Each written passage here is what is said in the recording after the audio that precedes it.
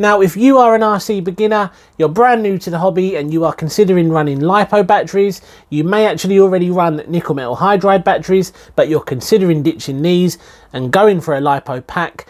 Is it a wise choice? Because you do hear a lot of horror stories out there and a lot of people say that this happens. And here it goes. Whoa! When in actual fact, LiPo fires are extremely rare. When you look after a LiPo pack properly, it will look after you. Let's get into today's video.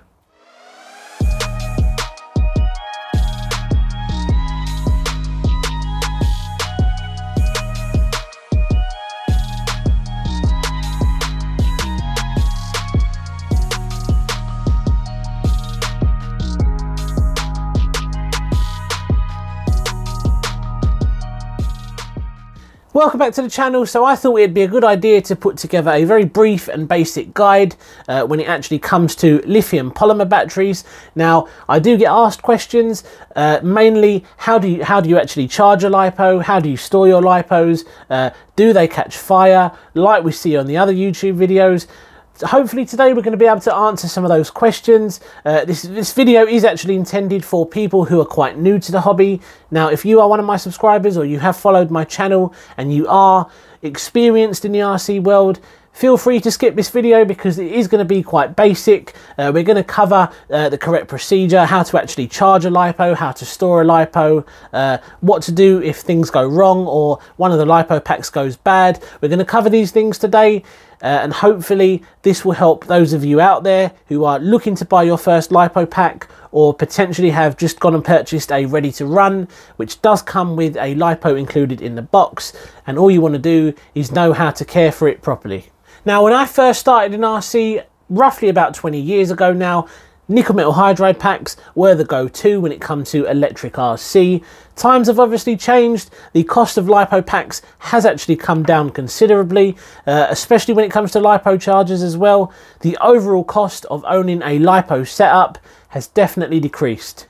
Now, one of the good things about using lithium polymer batteries compared to nickel metal hydride batteries is the fact that they will offer you more power and also longer run times. Now, as long as you follow the correct procedure when it comes to charging and maintaining LiPo batteries, they will be extremely safe. There is always a risk that they can catch fire, especially in an impact. If one of the cells was to get damaged, there is a very high chance that a LiPo pack will catch fire. Now, when it comes to modern day RC, I really do think that nickel metal hydride packs will be disappearing soon. I think lithium polymer packs have really started to take over in the RC world. Now, due to the fact that they are extremely affordable these days, they really are the choice for most people. Now, I think what we'll do is discuss some of the pros and cons about LiPo batteries. We'll start with the pros first of all. They are much lighter in weight and they can almost be in any shape or size. Now, LiPo batteries do also offer you much higher capacities compared to nickel metal hydride batteries, and they can also store more energy. When it comes to discharge rates, they do offer you a lot higher discharge rates compared to their nickel metal hydride counterparts, meaning that LiPo batteries do pack more of a punch. Now, it's not all good. There are some cons that we need to talk about as well. Now, LiPo batteries do tend to have a little bit of a shorter lifespan. I'd like to say that you'll be good for sort of maybe 100 to 300 cycles, give or take. The sensitive chemistry can lead to fire if the battery actually gets punctured. And also special care is needed when charging and discharging and storing and all of that sort of good stuff. Nickel metal hydride batteries can tend to be a little bit more forgiving, but obviously LiPo packs are the more powerful option, which is why they're very popular when it comes to modern day RC. Now, let's talk about some of the pros when it comes to nickel metal hydride batteries. They do tend to offer you slightly longer lifespan than LiPos. It's difficult to put an exact number on it, but I'd like to say 500 cycles plus, especially from what I can remember back in the day when I used to run nickel metal hydride packs. I do remember getting, you know, a lot of use out of a single pack, which was absolutely great. Now, they're not as sensitive and they don't usually pose a fire risk. Nickel metal hydride batteries are a lot more forgiving when charging, also when in use.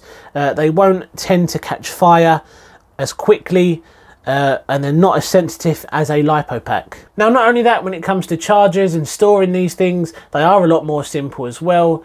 Overall, nickel metal hydride packs are potentially the best option for a beginner, but I think everybody that's actually getting into RC does want to go for the best and more powerful option, which of course is lithium polymer batteries. Now, when it comes to the cons, they are much heavier, they are limited on size as well. The overall capacity is sometimes a little bit less than what you would see on a LiPo pack, and overall they are less efficient as well.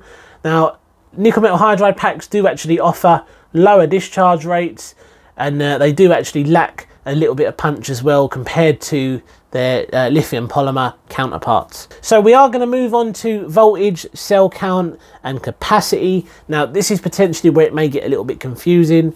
Now, I'm going to put as much information on the screen as I possibly can, so hopefully that will help you out and help you to understand this part of the video. Now, a normal LiPo cell has a voltage of 3.7 volts. Now, if we take a look at this 2S pack, this is a 7.4 volt 2S LiPo, which means two single cells at 3.7 volts would give us our 7.4 volts, which is what you would see on a 2S pack. Now, the battery is actually wired in series, so the two cells are added together, which gives you the 7.4 volts. This is why you actually hear people say 2S and 3S and so on. It literally means two cells in series. And it's also pretty much the same with a 3S pack as well. 3.7 volts times 3 is 11.1 volts, which is what you would find on a normal 3S pack. Now, if you've already plugged your lithium polymer battery into a charger, you may actually be able to see the individual voltages for each cell. You may be slightly worried because they will be showing 4.2 volts on each cell at a full charge. Now, this is normal. A fully charged LiPo cell will reach 4.2 volts, and if you've got a 2S pack, each individual cell will be 4.2 volts, giving you 8.4 volts on a full charge. Now, if you remember, I did actually mention 3.7 volts.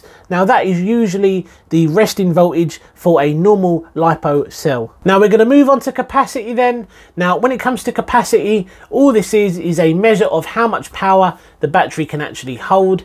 You can sort of consider it to be like a fuel tank in a car. This is how much power the actual pack will hold and provide to you when you are running your RC model. Now, when it comes to LiPo packs, the typical unit of measure here is milliamp hours. Now, all this is saying is how much drain can actually be put on the battery to discharge it in 1 single hour. Now, let's use this tiny little 1000 milliamp 2S LiPo that you see here. This is 1000 milliamps. Now, this would equal 1 amp hour. Now, the capacity does actually determine how long you can actually run on a single charge. Now, going for a smaller pack will obviously give you less runtime, and going for a much larger pack, such as this 5500 milliamp that you see here, will obviously give you a lot more runtime. Now, when it comes to RC cars, I have noticed that the average is potentially 4000 to sort of 5500. I think that is the sort of sweet spot when it comes to RC cars. It's going to give you a nice amount of time when it comes to bashing. Anything below 4000 milliamps, you may find that you are replacing batteries quite soon. So 4000 to sort of 5000, 5500 milliamps is definitely something you want to be going for when it comes to RC cars. Now, especially in recent times, there are companies out there that are making huge capacity batteries. We can use Gensace as an example. They are making some huge capacity batteries at the moment, but the downside to this is they are absolutely huge, and you will have to factor in whether or not they will actually fit into your battery tray or into your model. Now, let's move on to discharge rate, because this is a very common question. What is the best discharge rate to actually go for? Is it 20C, 30C, 50C, 100C? What is the best thing to go for? How do you know what is the ideal discharge rate that you actually need for your system? Let's talk about that now. Now, when it comes to C rating, all it really means is a measure of how fast the battery can be discharged without actually harming the battery. Now, there is a really simple way of working out the max power draw for a lithium polymer pack, and the way we're going to do it is we're going to use this Avonic battery as an example. This is a 5500 milliamp 50C battery pack. Now what we're going to do is actually times 5.5 by 50, and that is going to give us the max amps, or the max amount of power that we can actually pull from this LiPo pack. Now once we've actually worked it out, we do get about 275 amps of continuous power that can be drawn safely from this battery pack. Now that is well within this battery's capabilities. Going any higher or pulling any higher amps than this thing can actually handle, worst case, is actually going to make this thing deteriorate, and even worse than that, it could actually catch fire. Now a lot of the time these days, some batteries actually have 2C ratings. You will find that there is potentially a burst rating as well, a burst C rating as well. Now essentially all that means is a really big increase of power that that battery can actually provide when you are accelerating your vehicle. So what is the best pack to go for then when it comes down to C rating? What is going to actually work for you when it comes to your individual needs? Now it really does depend on how much power your system is going to be pulling. Let's say for example you're running a 60 amp brushless system. Now would a 20C battery potentially be a viable option, or is it going to catch fire like we spoke about, or do you need something you know, potentially a much higher C rating such as this 50C battery? What's the best thing to go for? Now let's say for example you were going for a model that was that actually required 60 amps to power it correctly, and then potentially a burst rating of, you know, let's say 100 amps. Now would something such as this this 2S 30C battery be sufficient? Well, let's work that out now. So what we'll do is actually work out how much power we can pull from this 2S LiPo pack. It's a 30C pack, it is 2S, and it is 5200 milliamps. Now if we do the same calculation that we did earlier, we'll do 30 times 5.2, and it gives us 156 amps. Now if we're running a 60 amp system, we are well within the limits of this battery. If we're running a 120 amp system, we are more than likely going to be well within the limits of this battery. Now 156 amps is more than enough for a pretty mild to high-end brushless system. It could definitely do the job absolutely fine. Now you do have to consider, would a 30C, 20 to 30C battery potentially be good for your needs, because they will be a little bit cheaper as well. 9 times out of 10 they absolutely will. Going for something such as this, which is obviously a much higher C rating, this is a 50C battery, is potentially ideal if you're doing speed runs and you know you're using a very powerful brushless system which is going to be pulling a lot of amps. Something such as this will be your ideal choice. If you're going for, you know, pretty much a normal average model, and you can try and work out how many amps, or you know, what sort of power you're going to be pulling from the system using the calculation I showed you, something with a slightly lower discharge is more than likely going to be absolutely fine for your needs. Now there are other factors involved when it comes to the overall power draw from your system. You have to factor in your gearing, the size of your tyres, the actual weight of the truck itself. Your overall power output, or the power draw, may actually be a little bit higher than the number that we actually worked out, which is why it's always a good idea to go for a slightly higher discharge rating than you may actually need. The one thing I would say though, for most applications, a 20 to 30C battery will more than likely be perfect for you. So what we're going to do is actually charge this 2200 milliamp zippy compact LiPo that you see here. This is we're going to charge at 1C, which is going to be 2.2 amps, and we're going to use my LiPo safe bag, as you see here. Very simple. All we're going to do is put the LiPo into the bag. We're going to leave enough space for the wires to hang out the side, and then we're going to go ahead and plug this in. So as you can see, we have got the balance lead plugged in. We've also got the main leads plugged in to the XT60 connector there. Now as you can see, the charger is actually set to nickel metal hydride batteries. We're going to change that now to lithium polymer batteries, or LiPo. Okay, we're going to press start. So 2.2 amps is already selected because that was actually the last battery that I charged on this. But if you need to adjust, your amps, you can go ahead and do that now. So we're going to use 2.2. Cell count is 2S, which is 7.4 volts. But again, if you need to increase this or decrease this, feel free to do so. As you can see, this charger goes all the way up to 6S. So we go back to 2S, and then we're going to hold the start button, and that will begin to do a battery check, which will make sure that everything is connected properly. If it's not, it will tell you that there is a break in the line, but not only that, it will also tell you if there is a low voltage on one of the cells, and it won't actually charge the battery. But in this case, everything seems to be fine, so we'll hit start, and there you go. That is pretty much it. Now, this battery pack is actually fully charged. As you can see, it is already displaying 8.4 volts.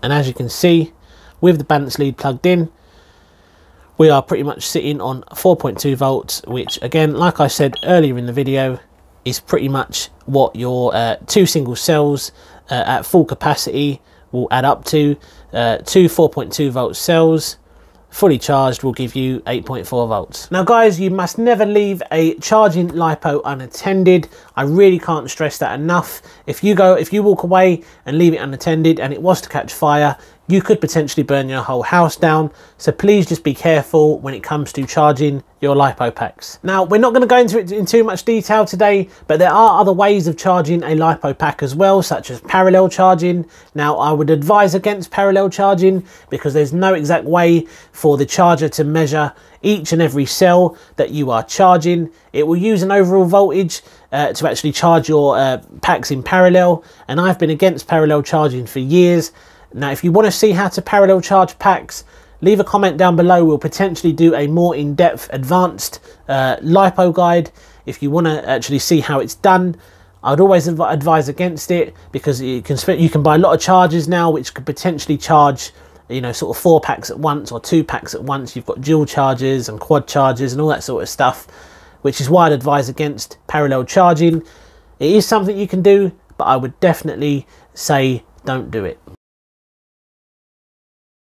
So let's talk very briefly about LiPo storage. So you have just ran your model. You're not intending to run it again for potentially a few months.